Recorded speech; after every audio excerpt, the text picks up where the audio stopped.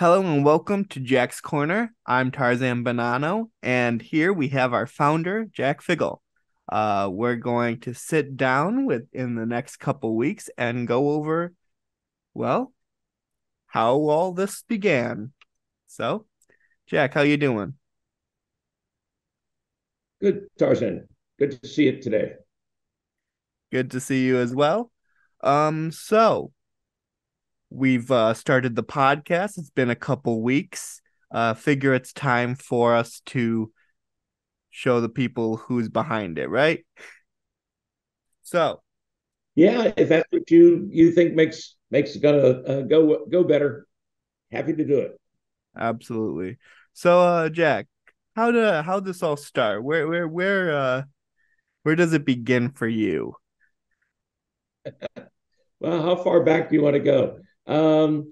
I would say I'll just briefly mention the fact that I was born and raised as a Byzantine Greek Catholic in a steel mill suburb of Pittsburgh, Pennsylvania.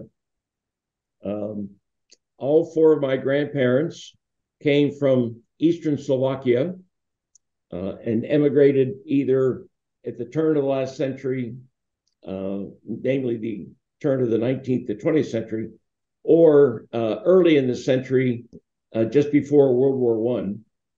And back in those days, it was the Austro-Hungarian Empire that they were emigrating from, and there was a huge migration at that time of Greek Catholics from a very concentrated area of the empire that is within what's called the Carpathian Mountains. The Carpathian Mountains is a mountain range that separates Poland and Ukraine from Hungary and Romania. And right in the middle of it is what is known as um, Ruthenia. A lot of people ask me, we call ourselves the Ruthenian Catholic Church, and they ask me, where is Ruthenia? Well, Ruthenia only existed for the period between World War One and World War II as a subsection of Czechoslovakia. And it was never a major power. Certainly, it was even not even a minor power. It was just a region within Czechoslovakia. And when they split up the old Austro-Hungarian Empire after World War One and made it all the little countries throughout Eastern Europe and the Balkans. Um, the immigration took place between the 1890s into the early 1900s, and all four of my grandparents settled in coal mines near Pittsburgh. My grandfathers started as coal miners and then moved to Duquesne, Pennsylvania, to work in the U.S. steel mills there in the 20s. So you're second They generation? So I'm second generation. Yep. So my parents were born in Duquesne. They were high school sweethearts. Uh, my uh, father's older sister used to babysit my mother. They lived around the corner from each other. So my parents have known themselves their whole lives since they were kids. Um, belonged to the same Greek Catholic Church, Saints Peter and Paul in Duquesne.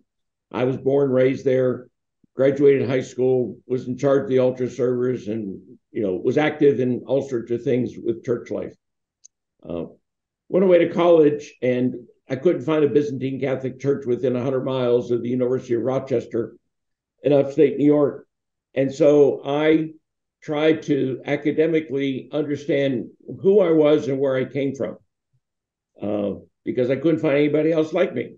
I even had sort of you dreams of that I belonged to my own religion. There, but after that, after I got out of college and after I learned more about the Byzantine Empire, because the Byzantine Empire was never studied in high school. Growing up as kids, we never heard of it. So what was this Byzantine Catholic stuff? And Eastern Europe, hardly anything was known. So I did my own research. And when I got to college at the Lumen community, which was a parish of the Roman Catholic Diocese of Rochester, I tried to bring as much Eastern content into the parish life as I could. In fact, I brought a Byzantine Ruthenian priest from Harrisburg, the closest parish, and we had our own divine liturgy on campus as a special event once a year. Once a year. And that was my debut as a cantor. I led the singing myself because I had no other cantor. It's So one of the, that's how I got started. Was I grew up with it. yeah. With one thing we have in common being no, I'm from originally Rochester, New York. No longer there, but and you're saying that there was no Byzantine, no Eastern Catholic influence at all within Rochester. So I'm No, going. yeah, there was one Ukrainian Catholic church up on the shore, and so you had to have a car to get there. There's no bus Oh, or anything. Way up on the lake shore, north of the city, and back in the '70s when I was going to school there, it's still a little bit to this extent now, but not as bad. If you didn't speak Ukrainian, you were sort of shown the door. You'd walk in not knowing Ukrainian, and they'd ask, "Well, why are you coming here?" And I try to explain. I wanted to come and Ukrainian liturgy was pretty close to the Church Slavonic I grew up with, but I didn't feel welcome, and it was complicated to get there. So I just learned more about the Roman Church by going to Mass. And back in the '70s, after Vatican II, we were into guitar Mass. Everything was a guitar Mass, everything was folk Mass, and I even I think it was my junior year, went to daily Mass, which was sitting around a coffee table on the floor, talking about Scripture with the priest and the nun who were the chaplains. And the sermon was, a discussion period. It wasn't a sermon. Then the priest would say the prayers, they break the bread, they pass the plate around, pass the cup around, and that was Mass. So it was kind of eclectic, going from as liberal a Roman Mass as you could think of to as traditional a Byzantine liturgy when I came home as you could think of.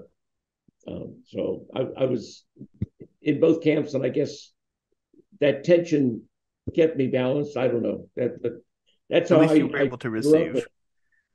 Yeah, and was able to at least go to communion. And like I said, I got to know the priest and the nun as friends. I helped out with typing the bulletins every Sunday. Was on the parish council, so I did a lot for the church, even in college. Yeah, I mean, so I've heard a lot of stories of these guitar masses and such. I've never seen one. It feels like it's a make believe story, but I wasn't there for any of the new reforms, I guess, that happened. I've always been part of Vatican II. Uh, Right. so I mean, it was really like that for you at the Oh yeah, at U of it R. was. I showed up at school and went to the first mass, every mass that the Newman community. Newman was that back then they called them the Newman Club or Newman Community. It was the Roman Catholic students on campus. We had our own full-time chaplain, and I went to the first one, and it kind of blew me away. There were 4 or 5 students up front with guitars, and they were accompanying the music instead of an organ. I can't imagine that. I've only seen And videos. yeah, and every mass was the same. There wasn't the liberal mass, the guitar mass, and a regular one. It was everything was that, because they were trying to appeal to the college students, and that was the big thing for college kids back then, was to have that sort of liberal approach, trying to appeal to the people. Um, but it wasn't for me. And as soon as I got out of school and graduated and came here to Washington to work, I found the closest church I could, which is here in Virginia, and joined it, been active in it, and they sort of say the rest is history. So You that's said how I started in all this. you said that when you would bring a Byzantine priest once a year to do that. What was the effect on the student life with that? Do you think you like really started the Eastern movement in Rochester, New York? I don't. I wouldn't say it's a movement, but I certainly, I think, opened their eyes to the fact that the church is bigger than just the Roman Catholic Rite and the Roman Catholic Church that they grew up with. And so I guess, when I look back and reflect on the rest of my life since then, I graduated now almost 50 years ago from college. My high school reunion of 50 years was last year. I graduated high school in 1972. So 22 was the 50th, and I missed it. Um, but I think I at least opened up the eyes of my fellow students at school to the fact that there was an Eastern Catholic Church and what it was like, and what some of our, how we were the same faith, but just different practices. Did it take Uh, place in the Newman Center or well, we didn't have a Newman Center. They're just now trying to build one 50 years later. They've had a Newman community for many, well, since when I was there before that. I'm Um, sorry. I'm so used to the Newman Center being a thing now. What I meant by yeah, that was wherever you were meeting in the Newman clubs, was it held there or was it yeah, like in a different auditorium or yeah. Actually, the University of Rochester was blessed in that there was a family that owned the department stores of Rochester called the McCurdy's, and they donated a good sizable amount, and they built on campus a building called the Interfaith Chapel. And so, from the very beginning of the growth of the campus, from its early years when it was founded in the middle of the 1900s, uh, it's had an interfaith component and space for all the different faiths.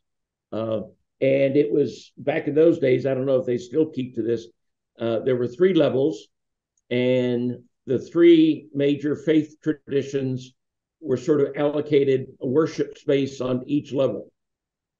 Uh, so up on the top level, the big domed uh, worship area was used by the Protestants. They were the largest component at that time. The middle level had a special place with a Torah, and so the Jewish community met there. And then the lowest level, which actually was down on the riverbank of the Genesee River, was for the Catholics. And there were three alcoves and a center space. And that was where we had our mass, was on the lower level. And that's where we had the Byzantine liturgy, was down on that same level. so it was a proper interfaith chapel? I'm used to Yeah, thinking of them from like the airport where it's just like here's a little room and here's some water that you might think is holy water. yeah, yeah, um, right. The other thing that a little story about me having a liturgy there.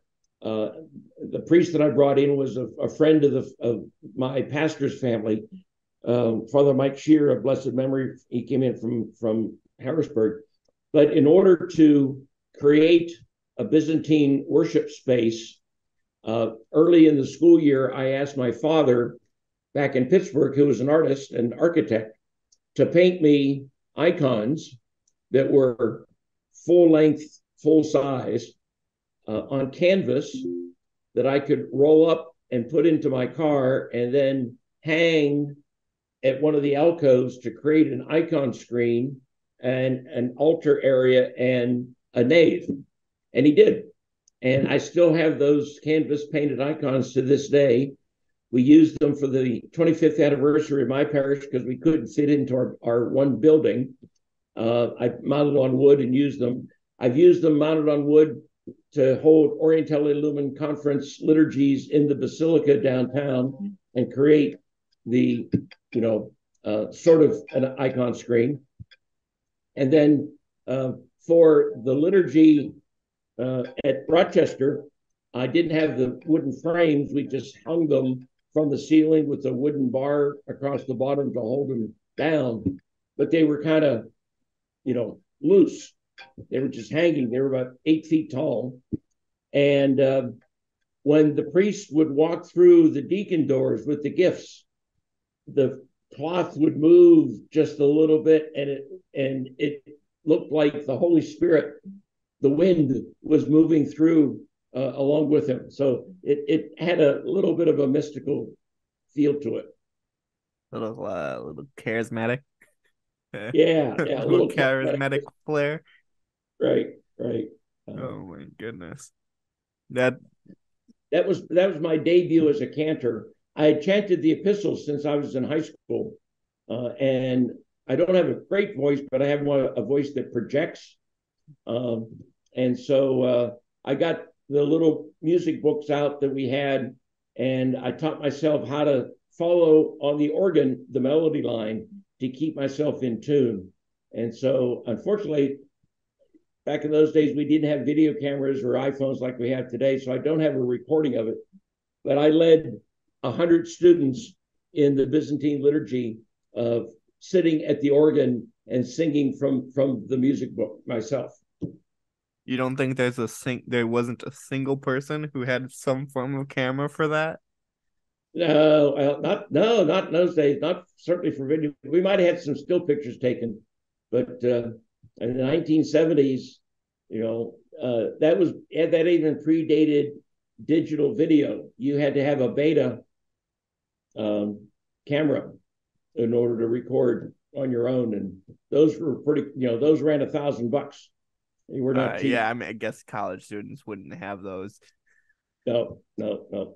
Now, Rochester students were pretty well off because a lot of them came from the city, and they had lots of money, but they didn't put them into cameras. They put them into cars and furnishings for their dorms and that sort of thing. Fair enough, fair enough. But you had over 100 students just Yeah, there for the yeah. liturgy, And we had it in the evening. It was not a regular Sunday liturgy. It was almost like a which is even concert. more. Sorry. That is honestly more amazing that you're telling me it's an evening. Yep. It wasn't Sunday, or it was Sunday, No, it wasn't even a Sunday. It was a and you weekday. had 100 kids. Just, Yep. I want to see the Byzantine liturgy. Yep. What was the response from that? Like, how did they react? What they It say? was it was pretty positive. I mean, I think after that, everyone um, that I can recall, had a new respect for me. That I practiced my Catholicism in a way that was very different than the way they did. And like I said, that was my first attempt. I guess it's been built into my DNA ever since, of trying to educate people about what my religion's all about and how it's the same and how it's different, and that the sameness is more important than the differences. And that's kind of the mantra, if you will, of how I've been trying to bring the Catholics and Orthodox together uh, at the highest levels of the church. It comes from that basic feeling I've had my whole life that manifested at that time back at the university. Yeah, I do. And yeah, we had 100 kids show up. They all because the Ruthenian liturgy, once you get to know the Lord have mercy and the Amen and all that sort of stuff, it's pretty easy to follow along. And so by the end of the liturgy, everyone was singing with pretty good gusto. And when you sing with gusto like that, you come away feeling energized and like you. I like to use the phrase, when I go to a Byzantine liturgy, I feel like I've been to church. Did you take any of the Latin ilk into the East to No, I give don't. I them don't think so, switch because rights? we didn't have a priest within 100 miles. I didn't have a parish to take them to. I wasn't going to take them to the Ukrainians, um, and so I didn't convert anyone, and I've lost touch with them. When I graduated college and moved to Washington, I lost touch with all those people. And so there's not been any follow on or anything. So, and that's not what I try to do. I don't try to convert people. I just try to Yeah, educate them I'm not about, even you talking know, like that. It's just yeah, because like I'll go to Byzantine liturgies and I'll be there and I'll meet a whole bunch of people who were at one point Latin right and then discovered the Eastern and then we're just like, this is where I wanted to go. So I wasn't yeah. asking like, did you convert anybody? Did you like convince them to be Eastern? But like, because the Divine Liturgy is beautiful. I Oh mean, yeah, I'm yeah. I'm Latin, right? But over there in my prayer corner, I have the Byzantine liturgy prayer book that I will, you know, do. Hmm. So this is why I was wondering, and Yeah. you mentioned briefly this is why the reaction you got is why you started working in and having the Orientale Lumen Foundation. I wouldn't go so far as to say it's why. My comment was more, I was doing it back then just because I was doing it. I had no rhyme or reason nor purpose, and it was just an early indication of what I'm doing now on a larger scale and at a higher level. God was Just kind of like educating people as to who we are as Byzantine Catholics. God was kind of just like giving you a little spark of what's to come. Share the Yeah, I was share the working beauty of the East. yesterday on editing the transcripts of the book I'm about to publish as a tribute to Metropolitan Callistos of Dioclea, who I worked with a lot over the last 30 years for Orientale Lumen and a whole bunch of other things, including the many videos that we're now using and will continue to use in our podcast. And I found his introductory comments when he received the Ecumenism Award at Catholic University about 20 years ago, and he gives a short intro of that he's so pleased to be there because I invited him and I arranged to get for him to get the award, and he goes on and uses a phrase that I'd forgotten about since then, uh, the Greek term anarchy or ananki, which means your destiny. And he commented that it was my destiny to bring the Eastern and Western churches together, and that the unique part of Orientale Lumen that Callistos liked the most was the fact that the Eastern Catholics were there, and that he could talk to them because he says, quote unquote, they are our closest brothers. Yes. I'd forgotten he said all those nice things, and it was nice to read them again. So he was telling you you're gonna do what the the Zogby initiative couldn't. Yeah, yeah. You could say that. I had to throw that in. I just recently found out that it was a thing, and I was like, oh, all right, Oh sounds like yeah, it. oh yeah. But I published it as a book way back when. The you published the Zogby initiative, or Yep, I'm yep, assuming it's on yep, EC Pubs.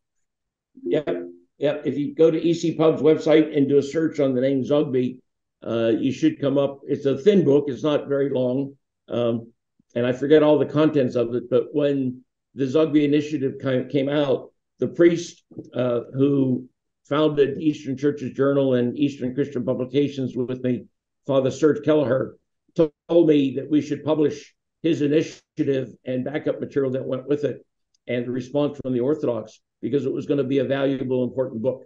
And I did. And we don't sell very many because not many people know about it. But yeah, we published the Zogby Initiative back in the 90s when it first came out. Do you think of yourself as like continuing that or nah? Because I mean, Well, it is kind of the goal of Orientale Lumen Foundation to bring the Catholic and Orthodox churches together. absolutely. That's our goal. The other thing that's different about Oriental Lumen in the broader sense is, and Patriarch Bartholomew, the ecumenical patriarch in Constantinople, actually said this to us the first conference we had there. he came and greeted us and welcomed us.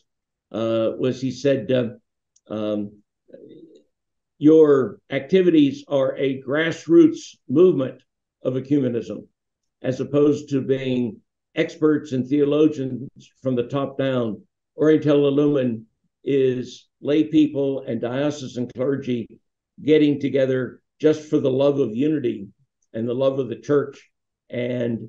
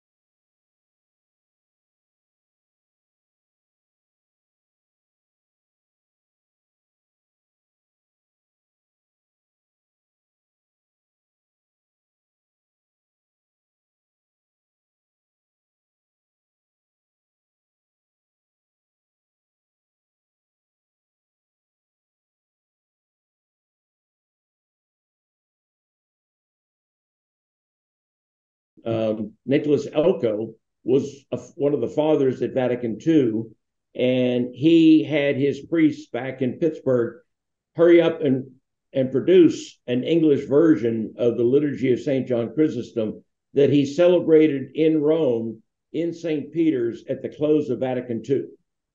That's amazing.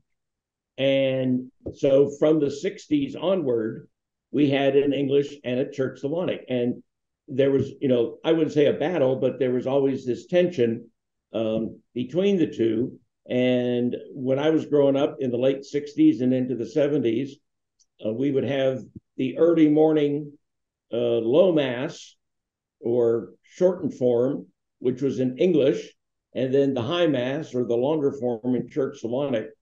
And the point I was trying to make was, because I like to sing, and one of my grandfathers was a great tenor, he would always, when I was not serving as on the altar as an altar server, he would take me to the high mass, the Church Slavonic liturgy, just so I could sing with him. And so I grew up learning the Church Slavonic in my head without books ever since I was in junior high school. That's amazing. I'm Again, this is all new to me. So this is maybe I'm the perfect guy to talk about this. Nobody know I don't know, and probably most of the people who are listening didn't know about that. I mean, Yeah, yeah. I talk to a lot of Eastern Catholics. I know a lot of Eastern Christians in general, but that's totally new to me.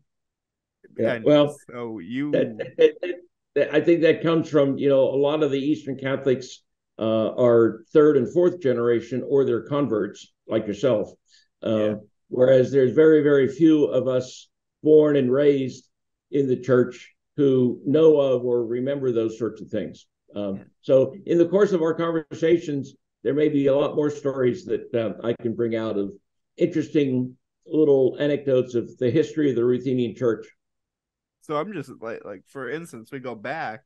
You were telling you mentioned that you brought in the Divine Liturgy to U of R, the beautiful story of the basically the wind doing that. I was under the impression that this was just, what it always been for the Eastern Catholics. It's always been in the vernacular.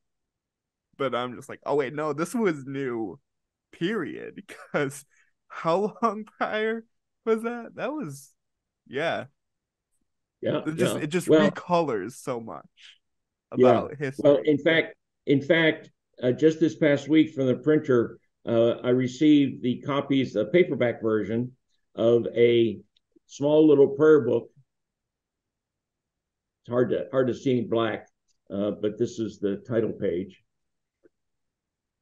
How do you and say so that? it says, "My little prayer book, Moi Mali Molik Venik," which is a little translation, My Little Prayer Book.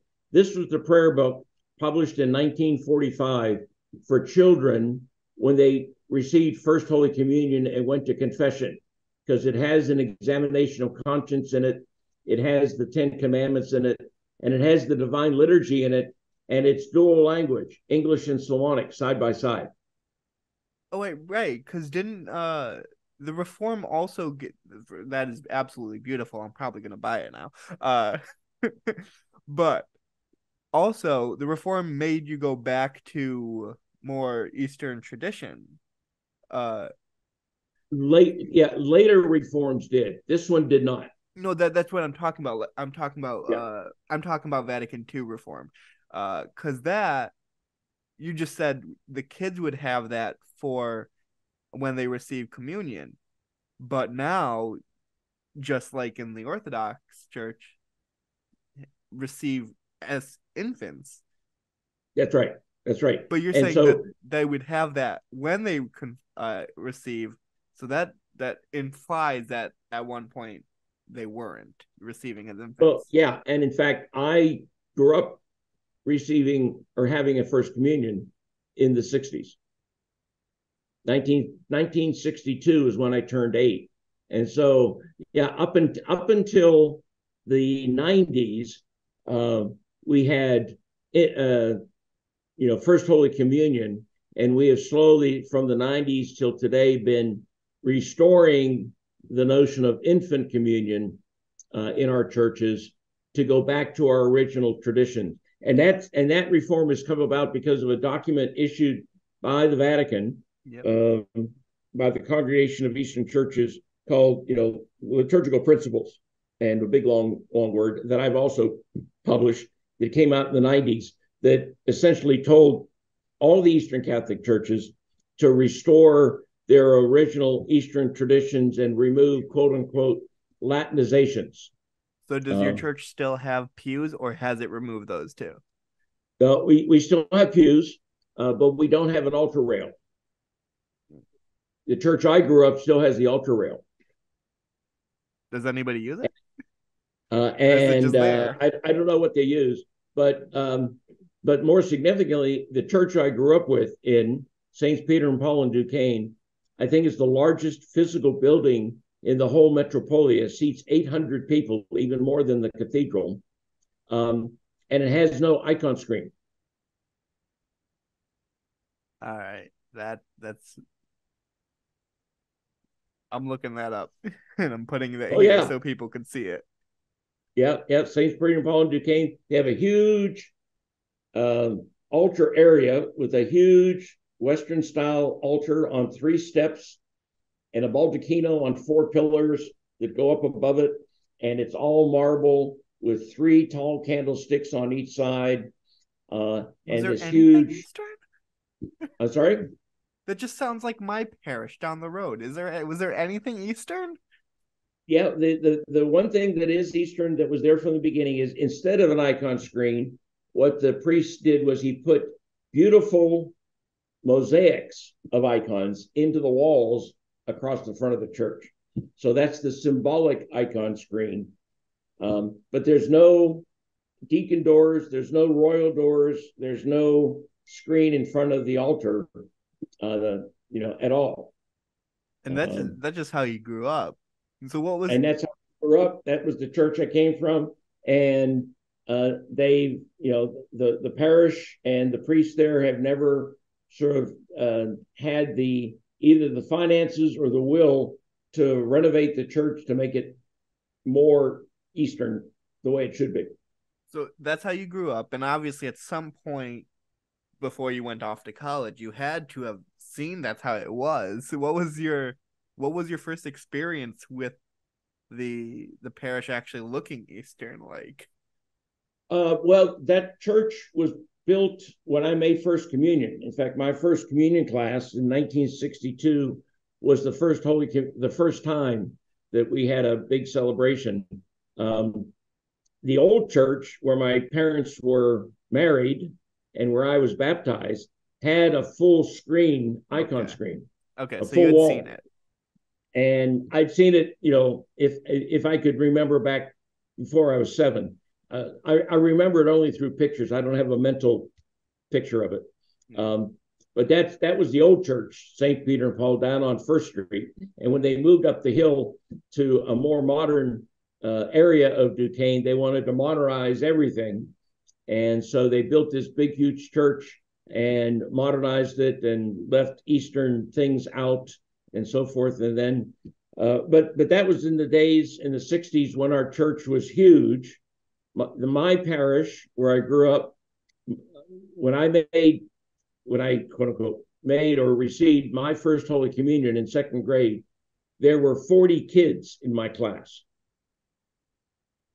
So That's we a had lot. 40, Well, it 40 would be a lot second now. 40 second graders. You multiply that times, let's say, 8 elementary classes.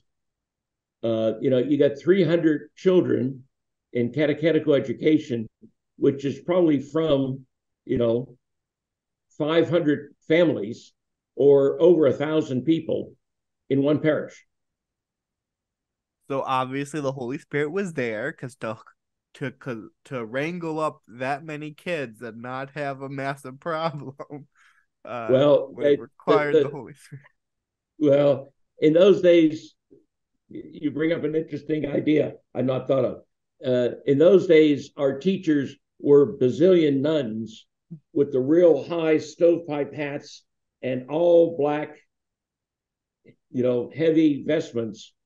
And Sister Athanasius was our teacher for second grade, and she ruled with an iron fist and a strong ruler on the knuckles, to the point where for the first Holy Communion procession into the church, I had the distinct honor of being the shortest kid in class, so I was the very first one in the long procession, going down this aisle that seemed to go forever, because, like I said, the church, had a capacity of for 800 people, and so the main aisle was, I bet you, a good 150 feet long, half a football field, and that was before they installed the carpeting.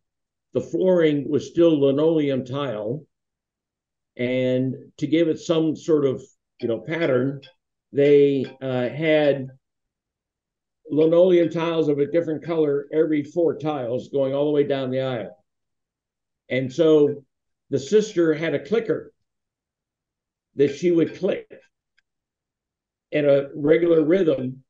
And that was when you got the click, that was the time to take a step off the tile and move forward. So the whole procession stayed without bunching up and stayed completely in order and spaced out and everything. And I was the first one. And the one thing I do visualize about my first experiences, I think, that I can remember in that church was leading that procession in, and with 1,000 people in the church and all my classmates behind me, all the light bulbs going off, because back in those days we had Instamatic cameras with flash bulbs, and it was like paparazzi. Everyone's trying to grab a picture of their kid coming down the aisle, and I was in front, so I was getting all of them, and the whole aisle erupted as we went walking up to the front of the church. How are all of you not blind? I don't know.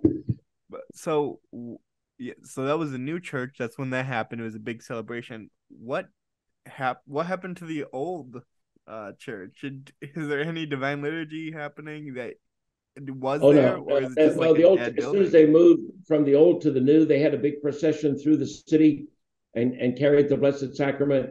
And the old church, I don't know the details, but it was sold off as just property, and eventually demolished and turned into apartment buildings or something like that. So yeah, the old church is long gone. Okay, that's sad. Yeah, yeah. Um, I have pictures of it from my parents' wedding and from the that's about it. inside, and I also have in one of my photo albums my mother's first Holy Communion picture. And the tradition in those days was that the Holy Communion picture was taken on the front steps, because in Duquesne, you had the steel mills next to the river on the flatland, and then the cities were on the hills all around. And so every property had a steep hill, including the church. And so there was 20 or 25 steps from the street up to the front door of the church. And it was on those steps where all the groups would come and take their pictures. And I have one from, I think, 1938 was when my mother made her first communion. And I have a picture with her circled on it in black and white from that, it's almost 100 years ago now. Wow. So you got any other Uh, fun stories from your childhood in any oh, capacity before we yeah, wrap I'm up? trying to think. Oh, yeah. I'll just wrap up with maybe the story of how, because of the size of the church, when I was in high school, um, we for Holy Week services, we had 40 altar servers, and so we worked in 4-man teams. We'd have 2 younger boys with 2 older boys. The younger boys carried the torches, and the older boys were responsible for the incense. But when it came time for Holy Week, we had to have rehearsals for 2 or 3 weeks ahead of time, so that everyone knew what their role was, and it was almost like a Broadway production. of wrangling 40 junior high and high school boys on a Saturday to go through the process of processions and so forth to get ready for Good Friday procession with the shroud, and then the procession for the resurrection on Holy Saturday night. Back in those days, we had the old tradition that there would be the midnight resurrection matins followed by liturgy, the way the Greeks do today. We did back then. We don't do it so much anymore because of security. But yeah, the story was and I was in charge of the altar service when I was a senior in high school. So I was one that was running all of these rehearsals with my friends to get them to learn what their role was and what they were supposed to do when it came time for Easter. Beautiful. Well, all right then. I think that wraps up our time for today. Um, Stick with me, Jack. But as for everybody at home, thank you for listening. Hope you enjoy Thursday's episode, and we'll see you again next week. Bye.